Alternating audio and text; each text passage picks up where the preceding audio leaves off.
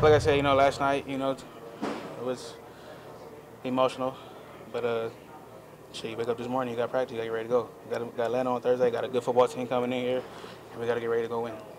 Do you feel like you're ready to contribute in the real games if they ask you to? Definitely, definitely. Just go out there just playing football. I've been doing this pretty much my whole life. Just go play football, have fun. So when did you know that you made the roster? They told us yesterday in team meeting. So there's a lot of questions, obviously, about the quarterback here. You guys feel confident about who's out there?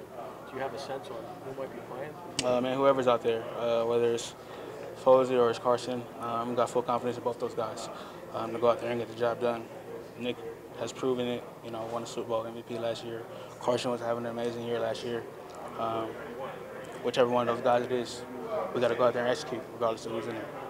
So when you found out in the team meeting that you'd made the squad, did kind of like everything else that Doug said after that, kind of like go over your head because was it sinking in for you at that point that you made the squad? I mean, I didn't really think about it till I got home when we got done with meetings. I mean, Doug told us in team meeting, and then we went on and started the game plan. So you got to lock in on that. But afterwards, got to call my family, stuff like that.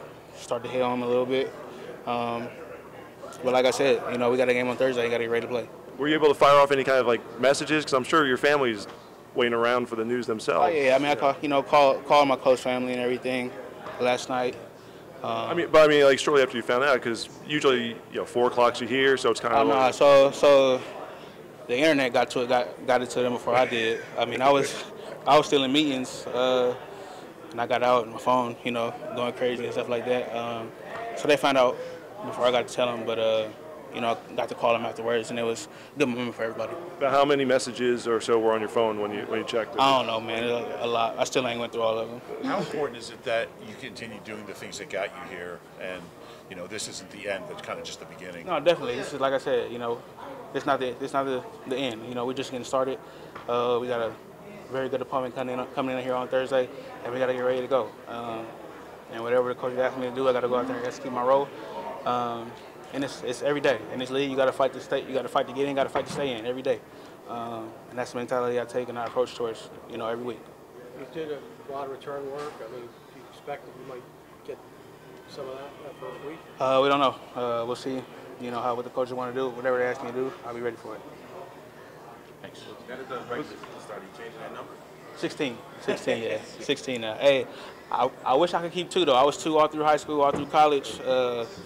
But the league rules got to switch it. But I'm 16 now. Who was the first call to last night? You were fine. Called my girlfriend first, and then my father and my mother. And when you talked to your mom and your dad, how much were you talking about your brother and the promise that you had made to him? Yeah, it was a big conversation with my dad about that. Like I said, it was a sentimental moment for us, for the family and everything.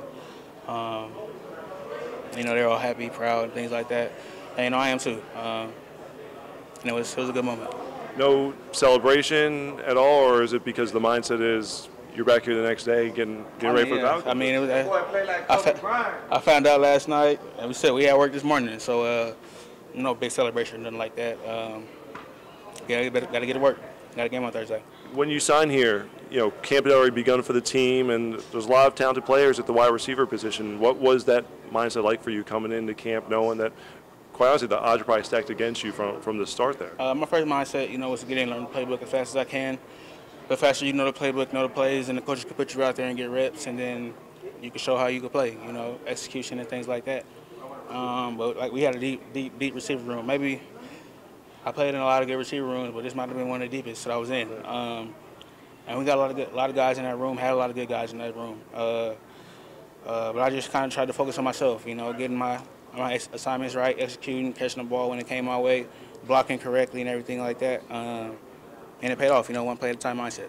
Do you think that the experiences you've had with the other teams allowed you to have that right mindset coming into this camp, to know that you have to focus on yourself and not worry about the numbers and how deep the position group is? Yeah, definitely. I've been around the block a couple times.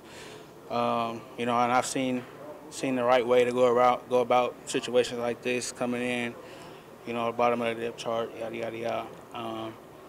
Well, I think whether you're at the bottom of the depth chart or at the top of the depth chart, you always got to focus on yourself. Get your job done so we can succeed as a team collectively.